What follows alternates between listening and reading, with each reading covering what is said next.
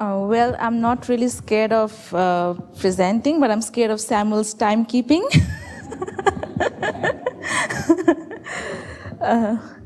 Well, I'm Manjuma, and I'm presenting school education system in Bangladesh. The other co-author is Kusakabe Tatsuya. He hasn't been able to be here. So Bangladesh has inherited its education system from British India, and earlier it was part of the Greater Bengal in Northeast India, and then later emerged as Eastern Province of the Islamic Republic of Pakistan in 1947, the termination of the British colonial rule. And later it emerged as a sovereign nation in 1971.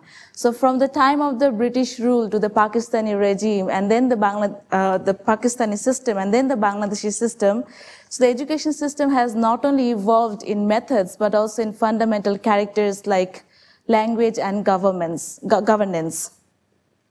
So through history, Bangladesh has seen a lot of phases in its education system. So some of us are aware of the colonial history in the Indian subcontinent. I'm still going to write it through a brief description of this. So in the pre-colonial era, indigenous education was in place, which mainly emphasized the agrarian context. So after that, we have this modern education system, but prior to this, like at the onset of East India Company's arrival and its move towards education prompted to the Charter Act of 1823, which gave grants in aid to education and formed a Directorate of Public Instruction that could administer grants in aid. And during this time, missionaries were allowed to go for teaching, and community support was still existing, making the system more centralized. So, just, Samuel, please don't count this time. So this chapter that I'm working on is also sharing information on the two major school of thoughts, the Orientalist and the Anglicist, and then Macaulay's Minute on Indian Education in 1935, and how William Bentinck's decision on the English medium instruction actually shaped the modern education system. And then we move forward to the Bengal Rural Primary Education Act 1993, which actually introduced a compulsory universal primary education. And under this act, district school boards were created, and they were responsible for arranging school budget and establishing new schools. So from 1947 to 1971 onwards, in 1947, the partition of India created two new nations, India and Pakistan. And Pakistan was composed of two areas, the East Pakistan, presently called as Bangladesh, and West Pakistan. So East Pakistan ruled and administered West Pakistan ruled and administered East Pakistan. And discrimination was made in terms of funding allocations, also in infrastructure. So allocation of education funds were not made towards East Pakistan. I mean, it was discriminatory in nature. So although historically East Pakistan enjoyed a higher rate of gross enrollment in primary and secondary education compared to West Pakistan, still such kind of discriminations were made. So West Pakistan not only discriminated in terms of social, economic, political grounds, but also wanted Urdu to be the national language of both the wings, the East and the West. Despite having only, 98% people speaking Bengali in the East Pakistan region, and only 5% spoke Urdu in the West and the East region, because Punjabi was fastly spoken in this Western region. So this led to the emergence of the 1952 language movement, which actually helped establish Bangla as the national language of East Pakistan. And after that, because of this economic maltreatment, Bangladesh emerged as a sovereign nation in 1971, separate from the Pakistani regime. So after it emerged as a sovereign nation separate from the Pakistani regime, both English and Urdu were abolished, and all the English medium schools that existed in part of the present Bangladesh were also abolished in 1972. And in 1987, we have this Language Act, which emphasized Bengali to be used in all spheres. And this was actually only imposed on the public sector, the government sector. So private sector could use English and also promote English. During the Pakistani rule in 1957, all functions of district school boards were transferred to the district magistrate. The reason I'm reading this out is because of the interesting decentralization to centralization, and again reverting to decentralization again. During the Pakistani rule in 1957, all functions of district school boards were transferred to the district magistrate, and by 1962, education, however, became fully provincialized so that the respective governments were responsible for management and finance of schools. Despite this, community involvement still existed. In 1974, the Primary Education Takeover Act led to the nationalization of all the primary schools in Bangladesh. However, I'm really sorry, like I have to. So the Primary Education 1981 Act again took it back to centralization, but in 1983 it went back to decentralization. So the governance in Bangladesh, the primary education especially is being governed by two ministries, and that's what Manzoor Ahmed calls the dilemmas of the education minister, because he doesn't know which ministry to represent whenever he's going for international meetings. So the Minister of Education, MOE, and the MOPME is responsible for primary education, whereas the Director for Secondary and Higher Education is concerned with policy formulation, planning, monitoring of the secondary and higher education. So like the school education system in Bangladesh, schools in Bangladesh are shaped by colonial heritage, Bengali culture, and also Islamic influence. So we see the socioeconomic divisions, power structure, political dynamics have resulted in the development and coexistence of three parallel education systems. So we have these vernacular language schools, we have English medium, and we have faith-based schools. And these are governed by both public and private sectors. So the Constitution of Bangladesh in 1972, along with the Primary Education Act 1990, provided for free and compulsory primary education. And there are 25 types of primary education in the country, ranging from the government to non-government and other private sectors. So this pre-primary education, although it was promoted mainly by the private sector, but the government also took initiative in 2001. Although it failed, could not really promote PPE, but in 2010, along with the help with the NGO, especially BRAC, it started again promoting PPE education, and it is now part of the compulsory education. In the early 1980s, Bangladesh recoursed again to denationalizations and opened up primary and secondary education sectors to the private institutions, for instance, NGO schools, or in like the non-formal provisions provided by the NGOs specifically. So the majority of the private schools at the secondary level are government aided, and they are highly dependent on the government for teachers' salaries. Now these English medium schools, which existed even during the Pakistani regime, and till today the Bangladesh government follows the Registration of Private School Ordinance 1962 Act, and during this time Bangladesh did not really existed. It was East Pakistan, and we still continue to follow this act. So this, I really need to focus a little bit on the Madrasa education system because it's quite interesting field in the country. So Madrasa Education Board was set up in 1979, and these all are actually part of the political agendas, because this did not exist during the Liberation War, because that time the political parties had secular ideologies. However, after that government happened to collapse, the subsequent government promoted Islamic education. That was one of their political drives towards getting more votes. So state incentives to cover 90% of the teachers' salaries were established. So that means the government was heavily funding this madrasa education.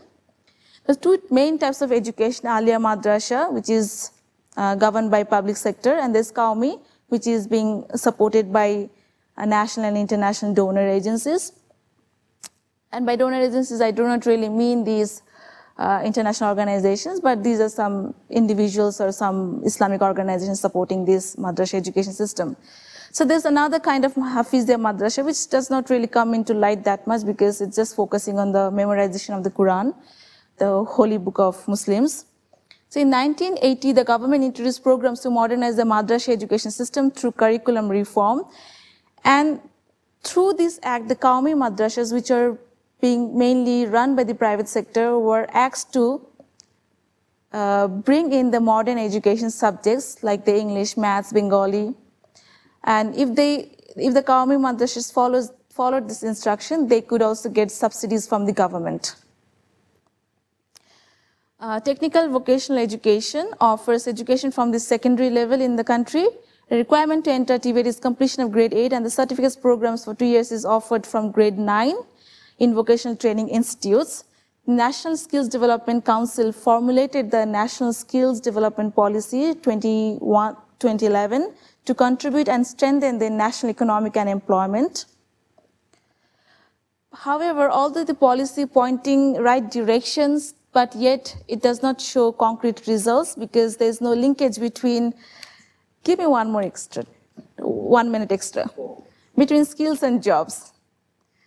Okay, so the non-formal education, these are for the children who have not been able to continue their education, so this is giving second chance. The assessment system is very interesting because we have these board examinations after grade 5, 8, 10, and 11. And even in grade 3, there is national assessment, student assessment is being conducted on maths and Bengali. So the inclusion and exclusion of children deprived of education, disparities exist in effective coverage of social services in terms of geographic regions, rural, urban, gender, wealth, ethnicity, and other dimensions. So the national development masks wide regional disparities across urban slums, disaster-prone areas, geographically remote and isolated places such as these river islands, wetlands. And in Bangladesh, for the very first time in 2010, we have this national education policy. Prior to that, we had many commission reports, but none came to existence because of this political reason for the secular or not being non-secular or driven too much by the religious ideologies. However, we have this national education policy in 2010, which lays out many directives, but these are yet to get implemented because the national education policy talks about giving elementary education until grade 8, but we still have our compulsory education until grade 5 only. Some of the reform initiatives, we have this PDP-1 Primary Education Development Program. The first one was actually project-based, so it did not really work out well. And the second one, it focused on expanding access and quality. And the third one, it focused on, access, quality, and then equitable primary education. And during this time, we actually were able to implement pre-primary education and also have been able to successfully distribute free textbooks to more than 90 million children. And the PDP-4, this has just started, so we do not know the implementation status yet. So there's not much talked about the secondary education in the country because the focus is much on the primary education system, and that's because of the 1990 EFA to the MDGs to the SDGs now. So the secondary education or the higher secondary education, even the tertiary education system are the most ignored area in the education landscape of Bangladesh. So just like the Bangladesh scenario of how little emphasis has been given to the secondary and the higher secondary education, my chapter has also given very little focus on the secondary and the higher secondary education. Thank you for the reminder. Just a little bit of the budget, okay? So in South Asia, Bangladesh is the country which spends lowest amount of budget in education, and most of it goes back to infrastructural development or teacher salaries, so there's not much focused on the quality or equity issues. Thank you, Samuel.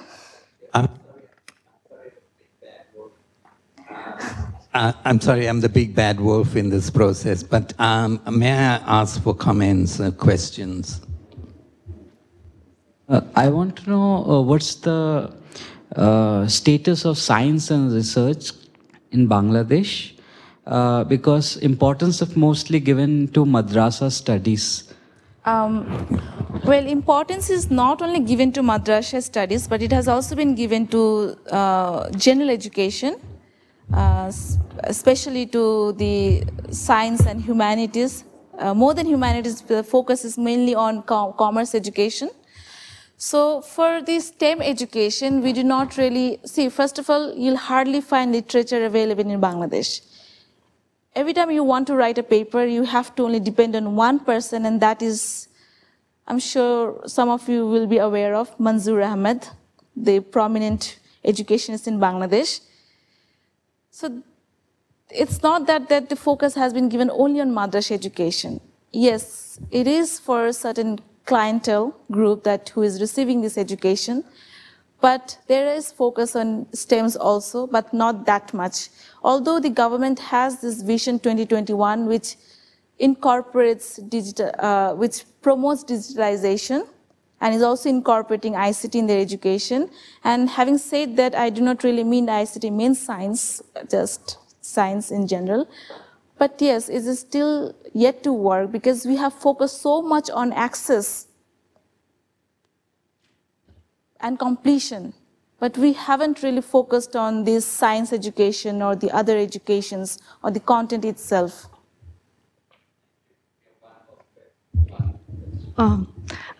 In India, madrasa education is recognized only by a handful of universities. So those who have gone through madrasa education can get into higher education only in certain universities.